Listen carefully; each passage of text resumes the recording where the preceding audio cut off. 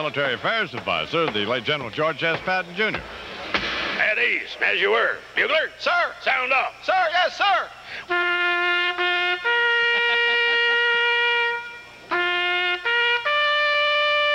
That'll be enough.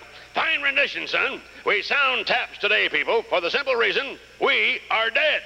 James Carville declared this struggle to be war, as you recall. Well, I have terrible news from the front. The war is over. We lost. We got our backsides handed to us, boys. Annihilated. The winner is now on a victory lap in Africa, of all places, where I met that magnificent bastard Rommel in another war of another day many years ago. But believe me, defeating the forces of Erwin Rommel was child's play compared to the adversaries we were confronted by today.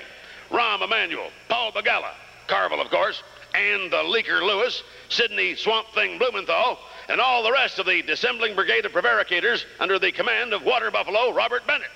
We were outgunned, outmanned, outthought, and out of our minds to think we were looking at another Watergate when what we were really seeing was our own Waterloo, for Christ's sakes. So I appear before you people today, before I surrender my sword to the President's personal representative, Eleanor Clift, to offer you my apology. Only the second time I have apologized during my long career of leading you people, since I had to slap that crybaby sissy boy 50-odd years ago. I am sorry. I had deluded myself into thinking that surely, given Flowers, Jennifer, Jones, Paula, Browning, Dolly, Lewinsky, Monica, and Willie Kathleen, that we would have had the fat bastard right where we wanted him. I was wrong. We have lost the people and the struggle.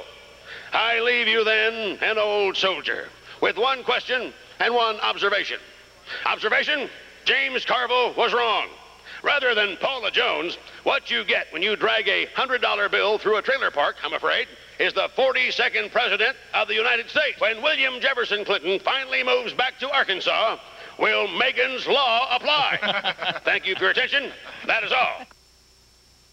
This weekend,